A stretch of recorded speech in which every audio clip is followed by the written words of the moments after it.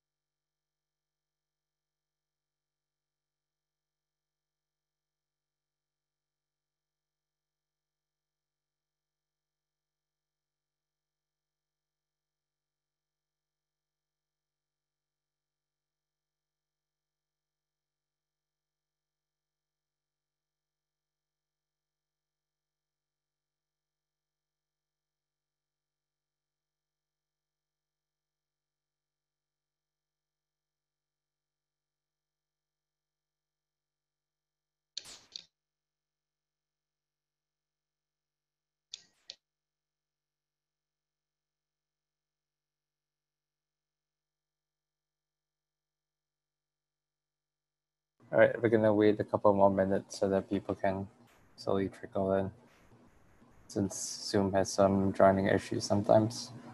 While we're waiting, is there anything that anyone would like to bring up? We have one thing on the agenda next week, which is to talk about what was this? The DevSecOps pipeline reference by Vinay. Do we have anyone else that would like to put items on next week's agenda?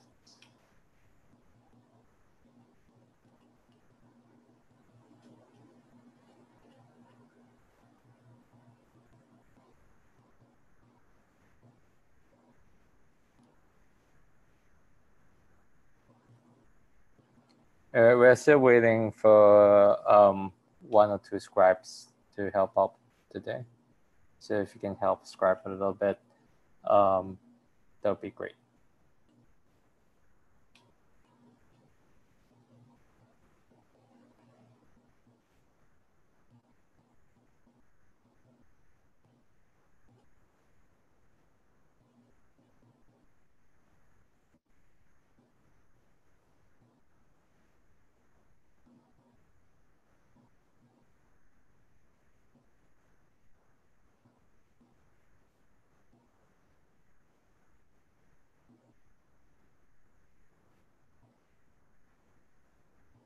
All right, let's start with just kind of going around with updates. I see most don't have updates. Justin, comment, did you have something that you wanted to talk about?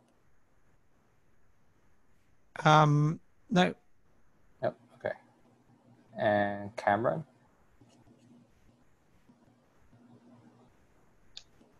Sorry, no updates. Okay. All right, cool. I noticed that we have several new names at least that I haven't seen before. If you're new, would you like to introduce yourself? Hi, sure. Yeah, I'll go first. I just started joining these meetings. I'm Trishan Kupasamy. I work with some CNCF projects such as Stuff in Toto and CNAB, and I'm a security engineer at Datadog. Pleasure to join all of you. Rohan Trishan.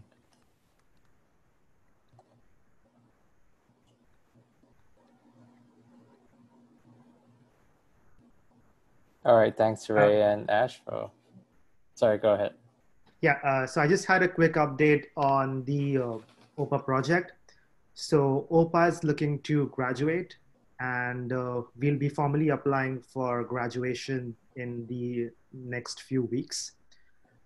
So if you all have any questions or concerns, please let me know. And I think that's pretty much my update. Thanks.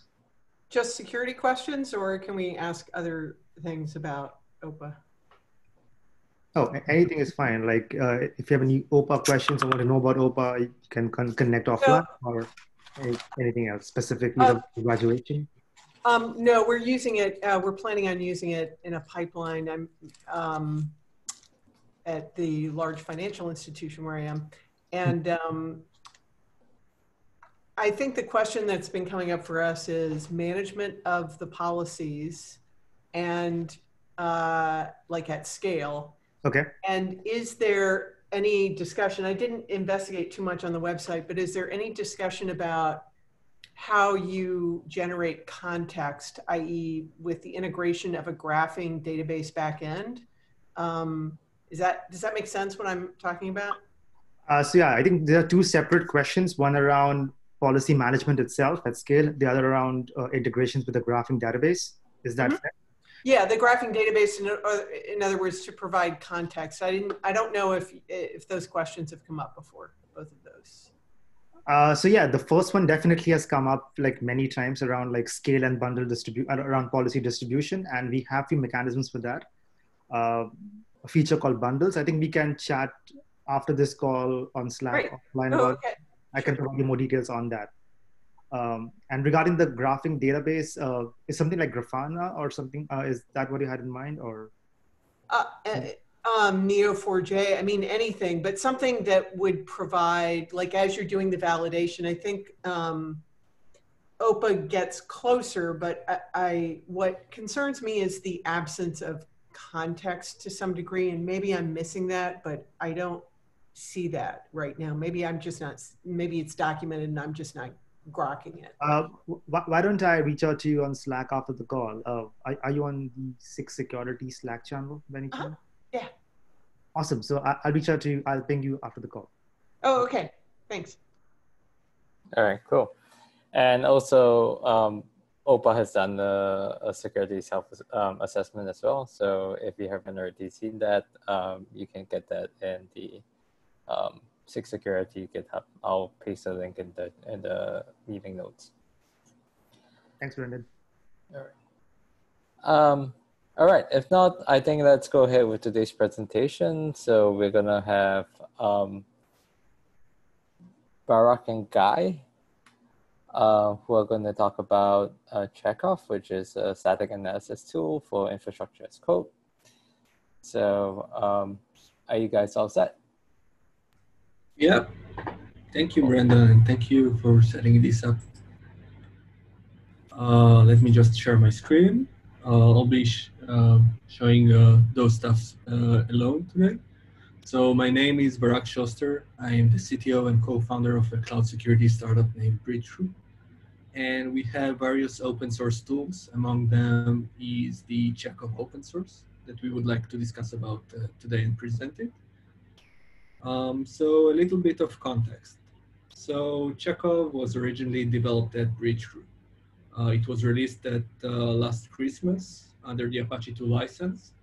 It is currently maintained only by 3 employees, and it covers configuration frameworks like CloudFormation, Kubernetes, serverless, and ARM, with more than 360 security policies written. So Chekhov is a static analysis tool for those infrastructure code frameworks or configuration manifests. And we would be happy to add Chekhov into the CNCF Foundation. So what's Chekhov? Originally, we built it because we looked for an internal tool to enforce policies over our Terraform code within Breachthrough. And we saw like a lot of open source tools at the time, but not all of them had the content, meaning the rules. For some reason, it was like great engines, but the contents, the rules themselves that are usually common in a lot of organizations, either based on the CIS benchmarks, SOC 2, PCI best practices, the AWS Foundation, or the GCP and Azure. And what we decided to do is just to write a bunch of, we wrote at the beginning 50 checks that validates different configurations. And we open sourced it, and some people contributed more, and some people joined and contributed even more. And the basic principles of it is that we want to just open source all of the common context, all of the common rules to the community. The engine obviously is also open source. Everything in Checkov is open source. And we were more familiar with our security background. We were more familiar with Python as a programming language. And we found it very easy to extend, to use inheritance, to do API calls in some of the cases. So this is the language that we chose to build in a check. So how does a check look like? Over here, there is an example for a Terraform policy to enforce encryption over RDS resources. So it's like, I don't know, something like 10 lines of code for a check. You mentioned the resource that you'd like to monitor, the AWS DB. You give the check a name and an ID and a category. And basically what you will do is to take the parameter in the configuration of that resource, and you will enforce whether it is, you will check whether it is configured correctly, meaning with storage encrypted equals true, and then the check is passing. If it does not have storage encryption or is encrypted with, is configured with storage encrypted false, the check will fail.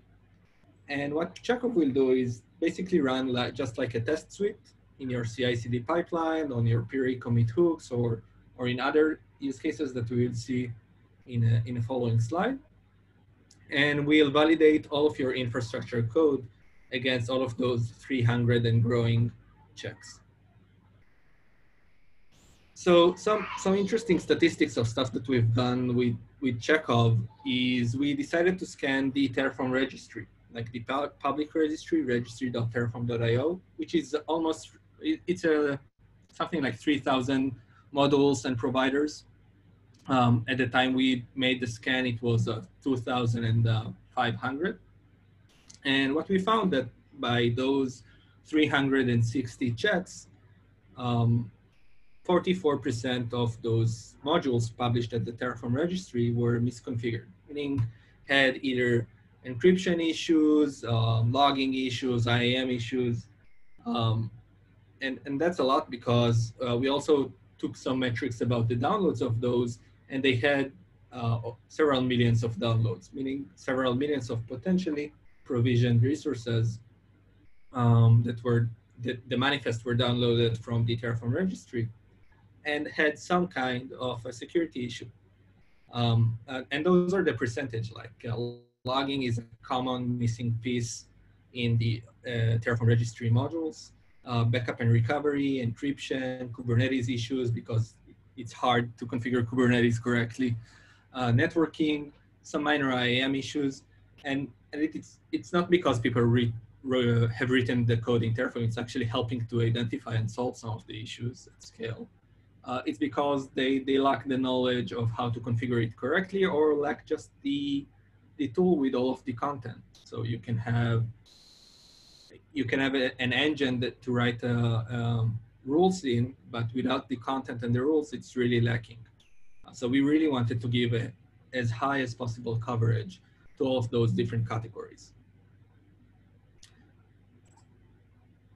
Common examples would be the OpenS3 bucket issues that are highly famous, but also encryption issues, but also did you remember to turn on access logs or VPC flow logs, etc. All right, so how do you install Checkov? It's really simple. Checkov is a pip Python package, so you can just pip install Checkov on Python 3.7 and up. You can, if you're using Mac, you can use Brew. If you'd like, you can use Docker. So you can basically install it on every modern environment. As for running it, it's also pretty simple. You just need to choose a directory where your infrastructure code is in, where your Terraform, Kubernetes, CloudFormation, serverless, or ARM templates are. And you will just get a full colorful report in CLI as a beginning. With each check, its ID, whether it's passed or not, and the lines that are problematic, and if it's problematic resource, just a print of those lines that you should probably fix or choose to skip or ignore. It also has a JUnit XML rich format, JSON format, GitHub Markdown, where you can put the table of the issues. And using JUnit XML, if you integrate that into build pipelines like code build or Jenkins, you can get the full colorful report of the JUnit XML like you can get from a unit test or a test suite on your CI pipeline. Right. So if you'd like to take a look on those 300 checks of different resources, you can just go into the website, into Checkov.io, scans, resource scans, and it gives you the full list divided by the different frameworks and different resources. Some might look similar. For example, the check for encryption in CloudFormation and the check of an S3 bucket and the check of encryption in Terraform of S3 bucket will have the same name, but they have different implementations because you're writing your resource in a different manner in this configuration file. So like every test suite, where you can, in Java, for example, you can choose to JUnit ignore a specific test. You can use annotations of comments and write Checkov skip and the check ID. And the reason, just for documentation, it's not mandatory. And you can choose to skip a check over a specific bucket. A sample use case would be if you have an S3 bucket that has public ACL configured, and it's publicly accessible from the entire world. In some cases, it's a legitimate act. For example, if the S3 bucket is serving as a public static content host, even though there are other ways to do that, it is a possibility. So the bucket is public and it's legitimately public, and you can tag it by one by just running this comment inside your Terraform code, and you can choose to skip this resource from this public S3 bucket check. You can also skip a full category of checks if you'd like. For example, if you don't want to enforce encryption for some reason, or if you don't want to enforce putting description on every security group, you can just choose a check and skip the whole category without editing each and every resource, just as another parameter of your CLI. So Checkov has 4 basic execution modes. One is the local, meaning running on CLI on your terminal on your laptop. Another one is a pre-commit hook. Another one is CI/CD pipeline, and the fourth is inside a Kubernetes cluster. And we're going to drill down each one of those to see the use case and how that can help actually to reduce the amount of misconfigs in the cloud. All right, so let's start with a pre-commit hook. As an engineer, when I'm writing code, I'd like to get feedback as fast as possible on how good my code is. So we generally use linters like TF-lint or CFN-lint or linters for Kubernetes, or even for our node code.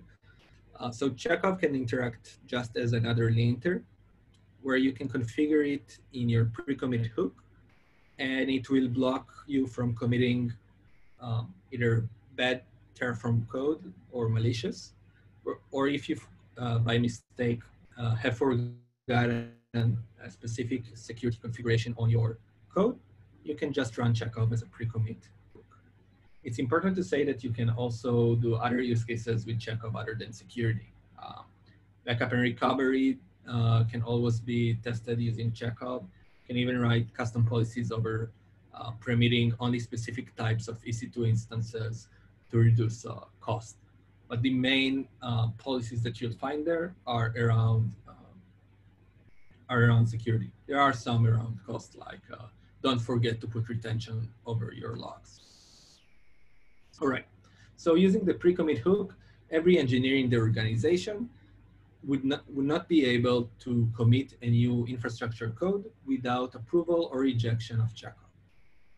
After an approval, meaning Chekhov has scanned this local code, you can push the code into your Git repository, GitHub, GitLab, or Bitbucket. So that's one scenario. Another scenario is just putting it inside your CI/CD pipeline. So let's say that I don't have a pre-commit hook, but I have opened the pull request in GitHub or GitLab, and now I want to run my tests. So your CI system, whether it is GitHub Action, Jenkins, Drone, or anything else, can run Chekhov on every pull request. And it's just running the infrastructure security tests. If it rejects, meaning fails the build, you cannot do the change to your infrastructure code. If it approves, you can start your deployment trigger and just apply your infrastructure code into your production environment. Well, I know the drawing is focused on AWS, but it is the same for every cloud, since Terraform is multi-cloud and Chekhov is scanning configurations across all three main cloud providers. So by implementing this kind of pipeline, you prevent any change to your production environment that is not validated, at least in some aspects of security configuration issues. The third mode is running Chekhov inside a Kubernetes cluster. So since Chekhov can analyze Kubernetes manifests, it can scan those on build time while you're writing the code. But in some cases, you will use templating frameworks for Kubernetes clusters like Helm, Customize, Rancher, or GitLab provided Kubernetes automatic DevOps. And you'd like to know if your runtime environment, meaning your provisioned Kubernetes cluster, has the right configuration. So you can just deploy Chekhov as another container in your cluster with a specific configuration YAML. And Chekhov will actually do API calls to Kubernetes, to the cluster that it's deployed within. And we'll check if the Kubernetes, and we'll download locally the Kubernetes YAMLs, and we'll check if they are valid or not valid from security perspective. So the main advantages of using Chekhov, which is a policy as code engine, is using a version control policy engine where you can add custom policies if you'd like. You can run the best practices that the community provides. It can be peer reviewed. Since it's written in Python, it's very easy to use inheritance or do custom stuff like API calls. One of the stuff that we're doing internally with a custom check is every time there is a deployment to production, we're running a check whether there is one that is currently happening or not. And this is just another check implemented as part of the CI/CD pipeline. And it's very easily integrated into the different CI tools. Another advantage of using such tool compared to into a runtime analysis, for example, a tool that samples a configuration in AWS or others, is that it's decentralized. It's not centralized in the security team where you need to go over a bunch of alerts and correlate to the user that made the change. Since it's running on each and every commit and each and every pull request, it's distributed by design because it's part of the CI/CD pipeline. So if a user done commit and the commit failed, you will see that on GitHub. Any questions before going to the project's roadmap? All right. So the roadmap contains those current items, and we're open to add more. The first is policy sharing. So currently, Chekhov has 360 built-in policies. It has the ability to load additional policies from an additional directory, just as a parameter. But a lot of community members asked for the ability to load policies from a GitHub repository, meaning a directory that is version control, and that is not located near the infrastructure code repository itself. So this will enable enterprises just to have a centralized Git repository where custom policies are. Another one is we do support scanning ARM templates, but we don't have a lot of content there, a lot of policies written. So we are working on adding more policies there. We want to support natively Helm. We want to add a relationship engine. For example, in Terraform, managing VPCs and VPC flow logs. Those are two different resources. We would like to be able to write a policy such as, does each VPC that has a public facing resource has a VPC flow log? So this is a relationship engine or a graph engine that we would like to add. We would like to add kubectl plugin and Kubernetes admission controller, just to have another way to interact and with the Kubernetes cluster configuration and be part of the pipeline of managing it. As for the project statistics, so it was released 6 months ago. It has 500,000 downloads, 976 GitHub stars, 32 contributors, 250 pull requests, and the test coverage are almost 90, 86%. You're more than invited to join the Slack or visit the GitHub project and try it out, or the homepage of the documentation website. All right, questions? All right, thanks so much. I think that's a couple questions in the chat if you want to start looking through them. Yeah, sure. I'll take a look. Hi, this is Michelle. You answered the question about the admission controller in one of the slides, if you don't mind me just jumping in. But the challenge that I keep having, and I see this everywhere, is once you get to the issue of scale, you have problems with context and ontology. And flat rules don't, at some point, it's going to hit a wall because it doesn't have that context. What are you thinking about for that? Yeah, so what we've seen, like from running that on large organizations, so the organizations that are using it are members, teams inside AWS, teams inside GCP, Salesforce. I know that they've executed some of those. So what we heard from those is that a lot, like 80% of the common issues can be caught using flat rules. So let's say that you have a lot of engineers in your organization, and all of them, or a bunch of them, are writing Terraform code, and you don't want to review every pull request. You get like the 80% of the issues, which are forgetting to put encryption or forgetting a public resource as part of this open source tool.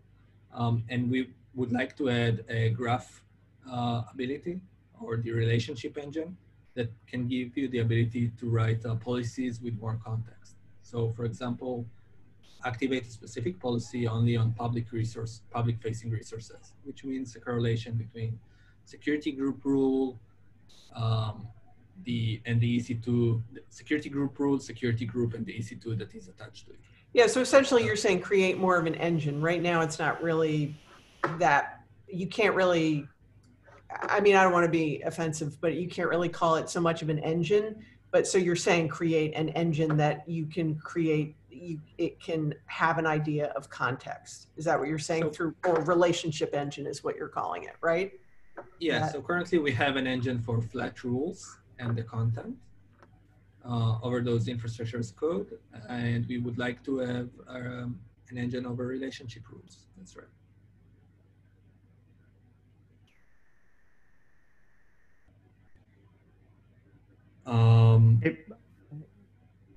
Yeah, sure.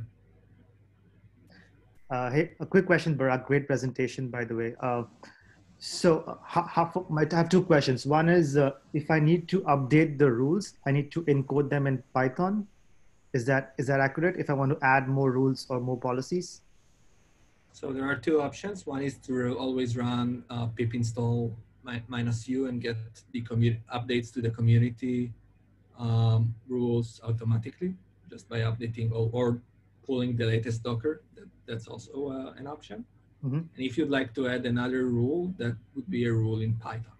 Yeah. Okay, so the way to add custom rules is by writing them in Python. Yes. Okay. Yes. And have you compared this with the conftest project by any chance?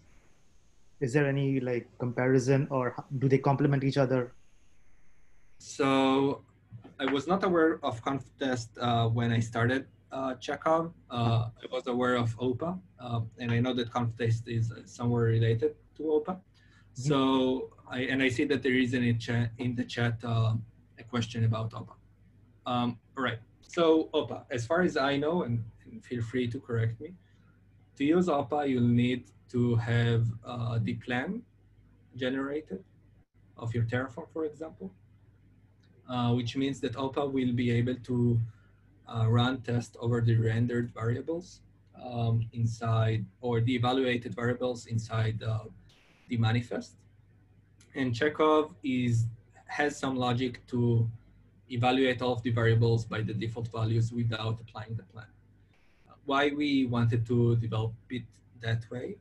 Because in a lot of times when developing on your endpoint, you don't want to put secrets of production environment, which are usually variables or somewhat injected into the plan on those endpoints.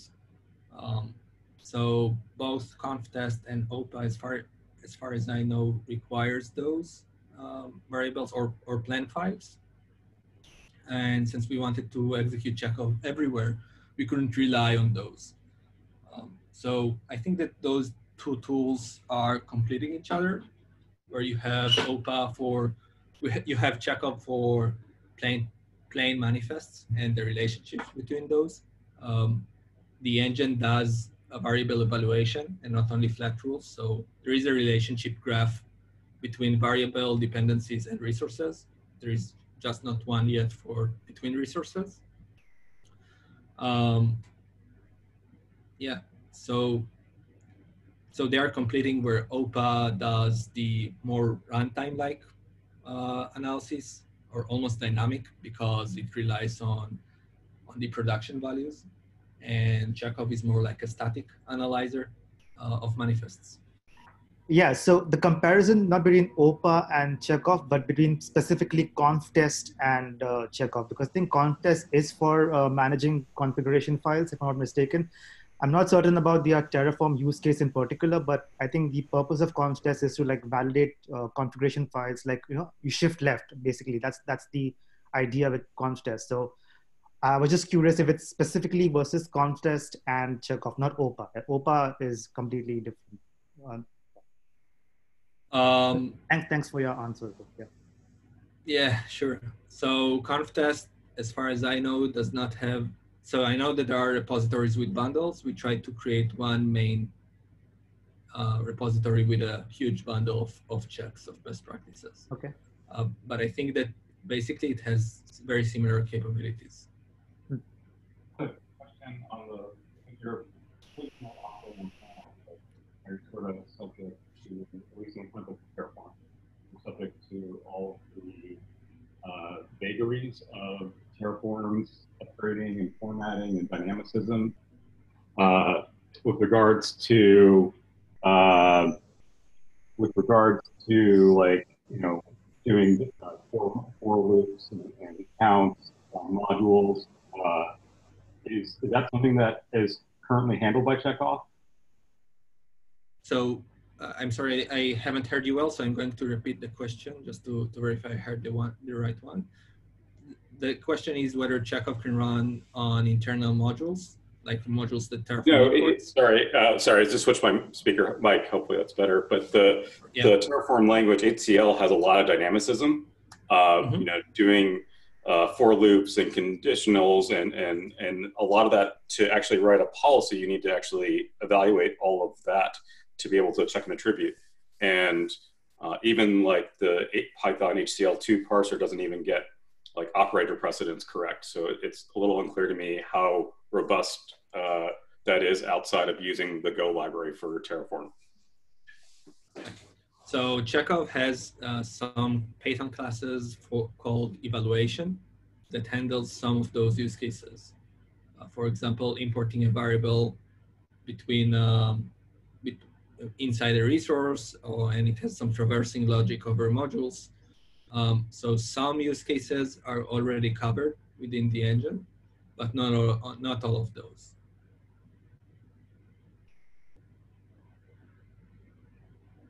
So it's basically we're using the Python HCL to parse the file, and then we have additional logic to traverse over files and correlation between resources and variables. There is still work to be done to make it perfect.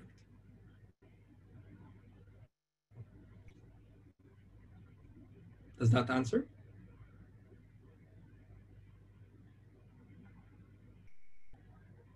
Well, I hope it is. It did. I think like in actually using the HCL library, it was clear that it's not correct in all cases. And so that's why I was just wondering about, have you done validation against sort of more common community modules of Terraform just to validate that that Chekhov is correct? So we have compared that to TFSec, which is written in Go, and we got very similar results when running on common vulnerable by design projects like CloudGoat, TerraGoat, and Kubernetes Goat. Sorry, Kubernetes Goat is not versus TFSec, but we have validated using those projects. Cool, thanks.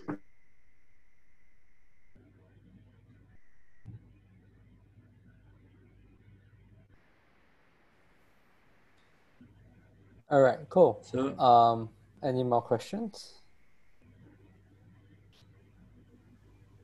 I guess that I would love to know how can the process of submitting Chekhov into the CNCF would probably look like from here. Yeah, so you mentioned to me that you guys are looking at incubation, right? Yeah. So, so from our side, I think what we can do is to do a security assessment as part of that process. So I will create if you go to issue, you can create a security assessment there. And there's a couple of steps you have to follow. But at least from CNCF SIG Security side, our recommendation is for incubation and graduation is based on kind of doing the security assessment and the results from that. So I have a question here. Because you all have the application in for the sandbox process, correct?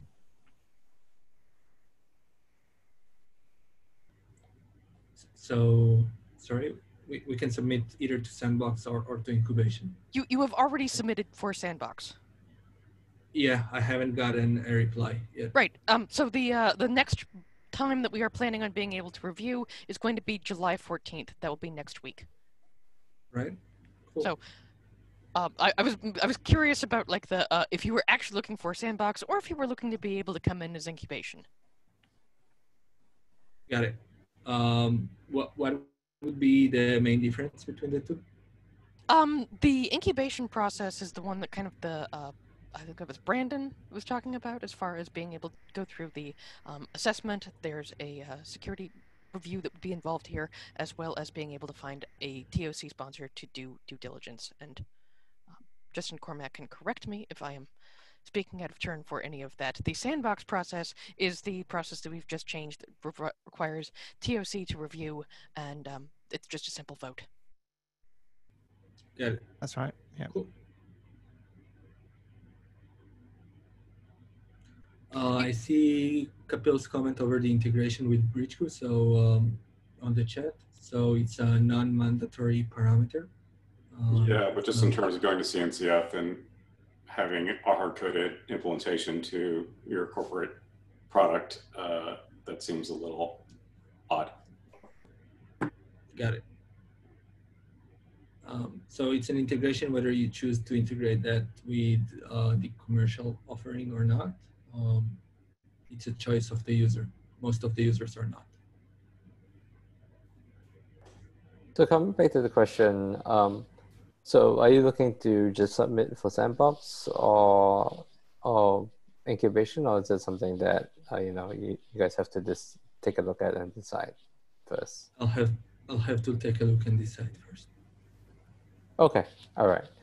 Then I mean, whatever fits. I think that the natural progression is usually sandbox and incubation. And then for sandbox, the security assessment isn't required, but nothing's stopping you from doing it. And that's something that we recommend anyway, because when you try and go towards incubation, that is required anyway. But yeah. Right. Cool.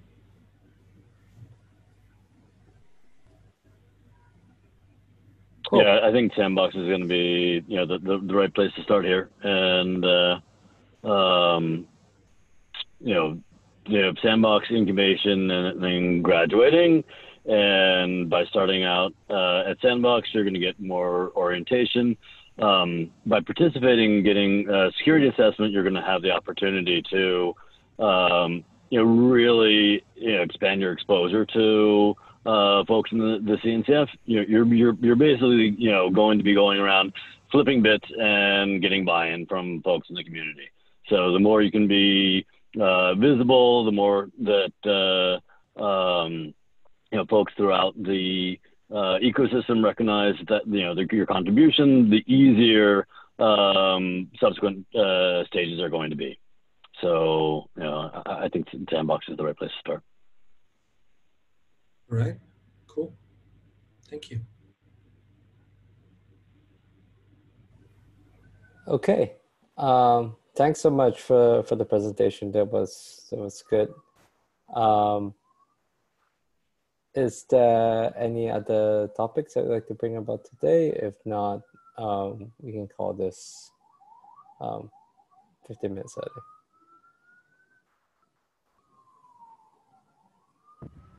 I thought we should have Michelle talk about that ontology she's building. Well, it sounds like a topic that For real. is really open-ended, though. I feel like we could spend like an hour on this. Seriously, do people want me to really ask about that more?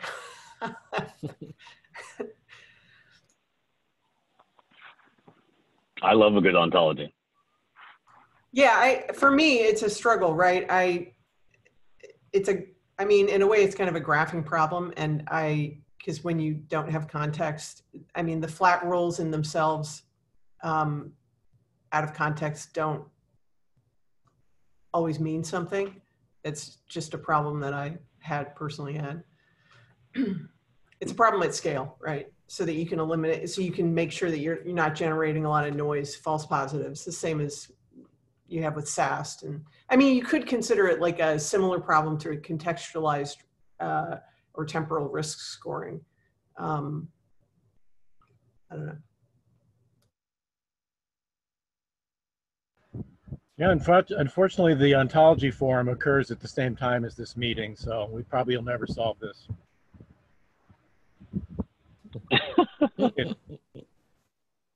Yeah, that sounds like an easier problem to solve than the actual problem itself. Calendars are hard.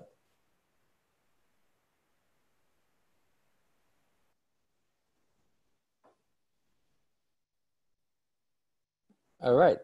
If not, next week Vinay is gonna be going through kind of a DevSecOps reference, and this is kind of tying into the work that we talked about with the DoD recommendations for CNCF, and that's kind of like a vendor perspective on it. So that's something that Vinny is going to present next week.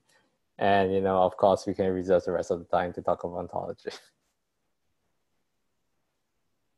If not, I think that's it for today. Thank you, everyone. And thank you, Barack. Thank you.